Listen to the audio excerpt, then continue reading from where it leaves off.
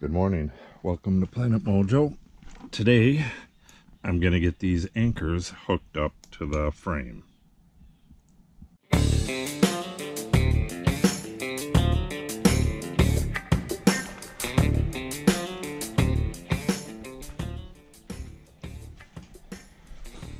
think I have everything I need here. Got my coffee and other stuff.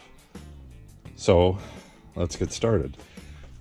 What I need to do, I got my 22-inch marked off on all of my frame members. Now I gotta drill a pilot hole and then a 5/16 through hole through each one of them and put in my eye bolts.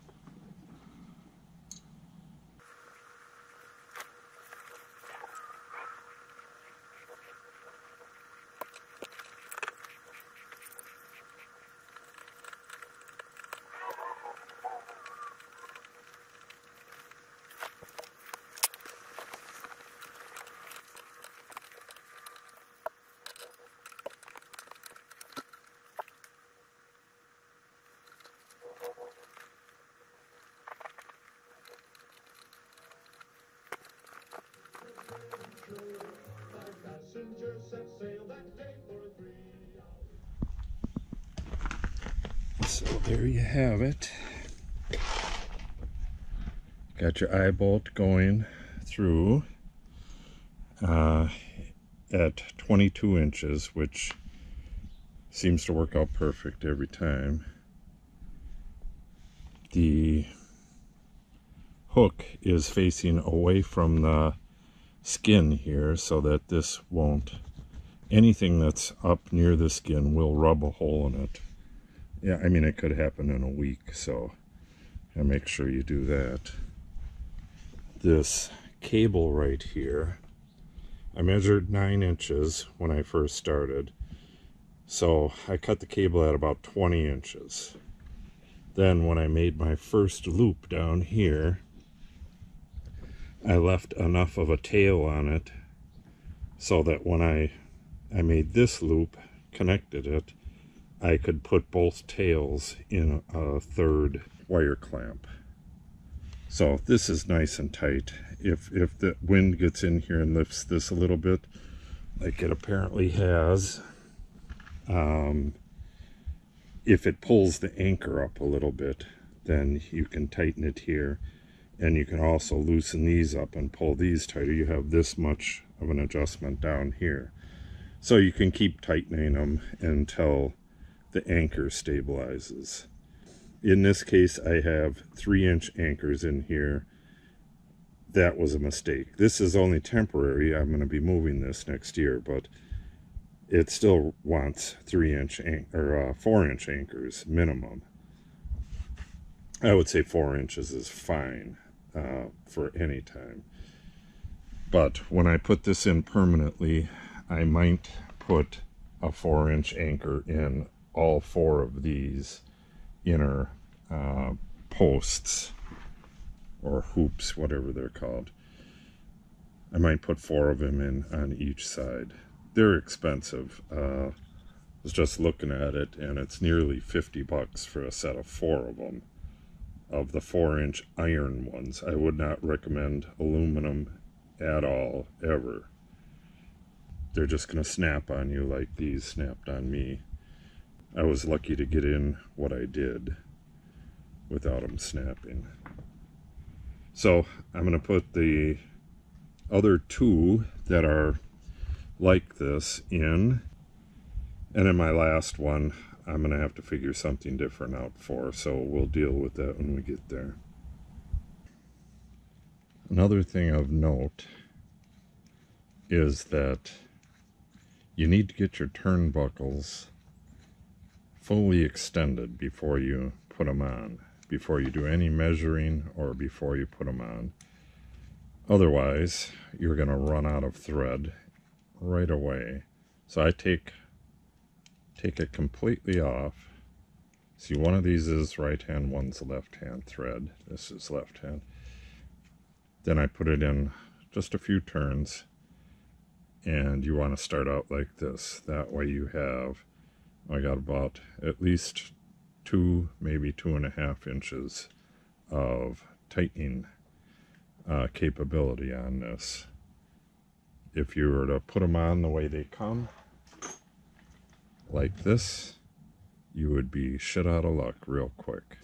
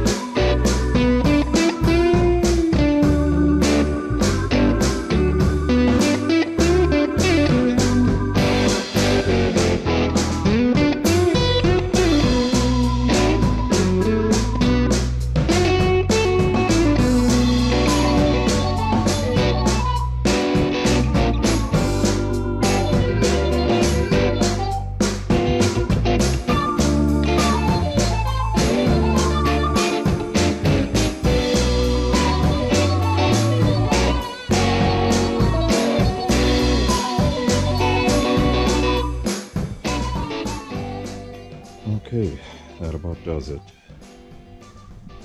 I have different distances down here on each one of them. So I believe this one's the shortest. And then they vary on each one. But I have plenty of room for tightening it up, plenty of thread left. And then if that were to run out, I still have a good distance here. On this one here, that's not the case. Well, I have a good distance from here to here, so I could pull this much tighter, and I still have quite a bit of thread on the turnbuckle. Still got at least an inch, probably an inch and a quarter. Then we get to the last one there. That's the one that broke, I don't know, 10 inches into the ground or so. So I put the eye in there where it's supposed to go, so that it's there when I move this up to the platform up there next year. And then I used rope so that it doesn't cut into the plastic here, or abrade the crossbar. That should work. I think I'm going to put one more bucket right in the middle on each side, and that should do it. I brought this piece of wood over here, so I got a little workbench. Now I just got to clean this place up, and I'm going to get started working on the benches and get some wire threaded up to the middle here for my lights. I'm going to have lights yay high, and my starter bench will be right here. I've been playing around with the design off and on for a week or two now, and it looks like the starter bench will just be pretty much a sheet of plywood like this with 2 inches of foam on the top of it. Then heating mats for, what did I come up with, 6 or 8, I think it's 8 trays.